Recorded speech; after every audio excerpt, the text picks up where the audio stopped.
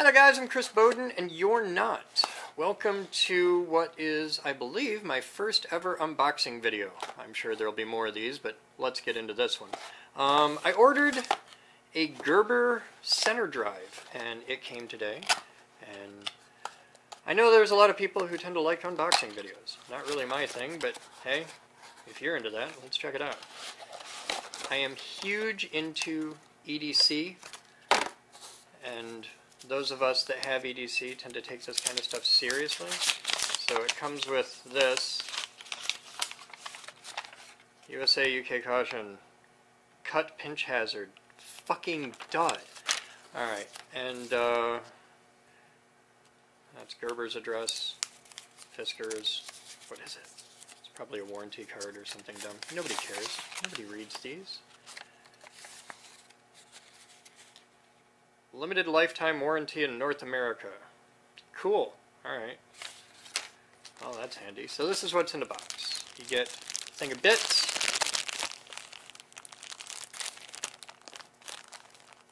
Which is sealed on all sides. Hey! It comes with a knife to open the bits. That's handy. The holster's pretty decent. It's got a side thing in here. So you can attach that to Molly. You can attach it to a belt. I like that. This is sexy. So I don't have enough reach on camera to swing it, but it works first time. And there's a million videos out there that show the basic outline of this. It's got the replaceable cutters. These are known to suck if you try to, like, there's people like, I'm gonna cut a nail with this. Who does that in real life? I'm gonna cut wire with this. I'm gonna cut soft copper wire, and it's fine for that, and it's got 3 edges, and that's cool. Decent pair of pliers. These are really awesome if you're taking down lighting rigging. And on the end, this rather square, it's kind of a duckbill shape, I guess. On the end, these are, because they're kind of square, this is really good for reaming a piece of EMT conduit. Fit and finish is awesome. I love that it has the tools I need the most right where I need them the most. It's got the knife out the side, which is reasonably sharp. Reasonably, meaning you could ride to Buffalo on that blade. But for what you're going to do with this, it's fine. Like, you're not doing fine woodworking with it. And then the Centerdrive, which, yes. I have needed this twice today, and have been fighting the urge to just wait until I could shoot an unboxing video and thank my patrons and everybody for helping out on this. But yeah, I love that it takes 1/4-inch bits. That is super cool. And they give you a pile of 1/4-inch bits. A whole magazine full of them. And these are some Gua Long Ding Dong Yum Cha low quality bits, but as you trash them, you can replace them with, better ones from, I don't know, DeWalt or Milwaukee or whatever color team you're on, and any of the usual stubby versions. The big impact drive ones with the extra length, they'll fit in here, but they're going to hang out a long ways. But yeah, so we've got number 2 Phillips in it, number 1 Phillips here, number 3 Phillips, the 2 different square drives, a couple Torx, tiny straight, medium straight, big straight, and then we get 3 different hex drives.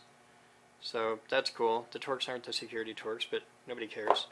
So yeah, it's basic. It's solid. It's everything you want it to be.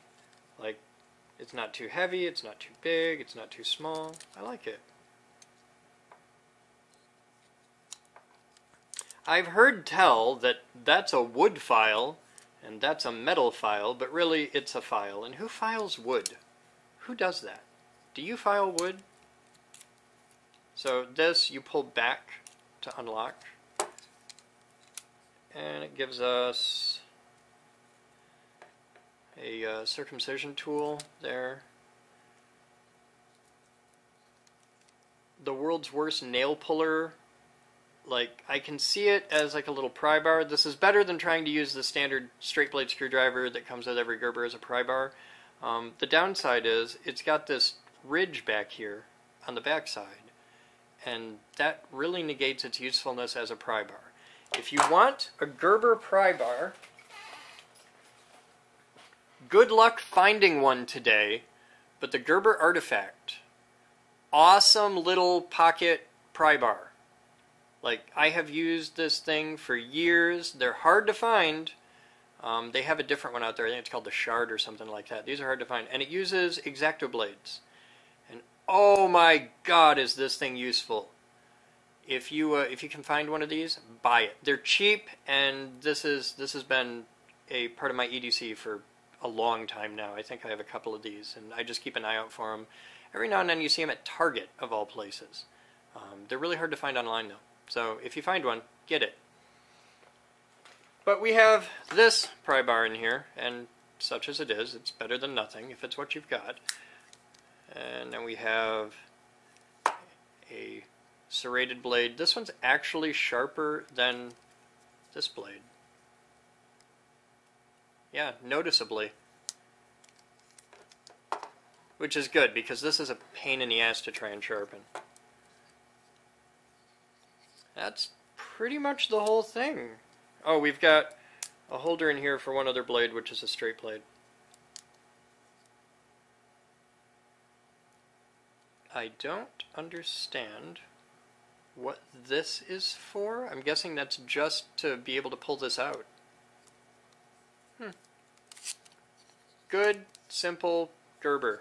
I like it. This is my new EDC, and to give you an idea how long it's been since I've upgraded my Gerber,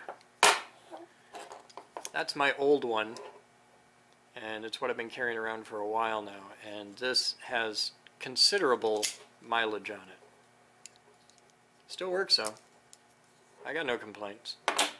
So yeah, this is my unboxing video for this, and begins the review process. We'll check in on this in a month and see what I think, and we'll check in on it after that. But yeah, here's a quick look at the Gerber Centerdrive. I'm probably not using the holster because I have a bigger holster, but I like that this holster has the pocket for that. That's really well done. It fits well. Fit and finish is top notch on this. I like it.